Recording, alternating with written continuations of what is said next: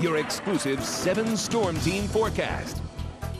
Good evening, everybody. A quiet night out there. The winds, they're okay right now, but tomorrow they're going to be picking up rapidly across the region. Those are the same winds that brought us the warmer temperatures today. Currently, we have dry weather across the region. The sleep tight weather cam not showing much going on out there across the region. Now, as we head on into tonight, we're going to see temperatures fall back into the 20s.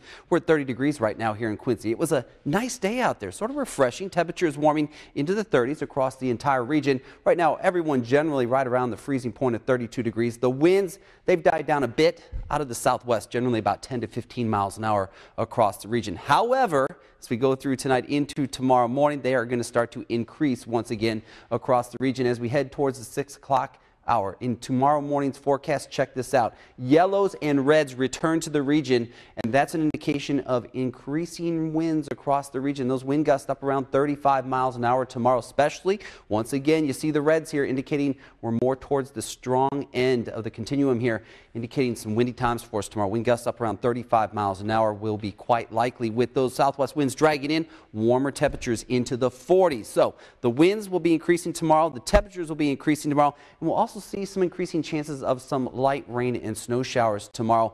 Not a big deal here, everybody, but don't be surprised if you see a little bit of a mix of some light rain and snow as we head through, especially tomorrow afternoon. 30 degrees right now at the airport. Clear skies, winds gusting at 21 miles an hour there. Generally out of the southwest across the region today. Temperatures in the 30s across the tri-states, 27 in Cape Girardeau, 20 up in Chicago, 41 though off to the northwest in Omaha, Nebraska. Now across the region, the temperatures, they aren't going to do too much tonight. They're going to fall back into the middle 20s. Not bad for the late part of January. But as we go through the day tomorrow, you'll watch the blues give way to greens and even some yellows working their way in, showing that warmer air pushing northeastward across the tri-states. And we are expecting also that chance of precipitation to increase as a front dives down from the north. But watch for the chance of a little bit of light rain and light snow push in late tomorrow morning into the afternoon. Once again, right around, say, mid-afternoon, could see a little light wintry mix and then some snow showers around as we head through tomorrow evening as well. 22 degrees for a low tonight. Those winds up there around 25 miles an hour. As we head through the day tomorrow, some rain and snow showers around.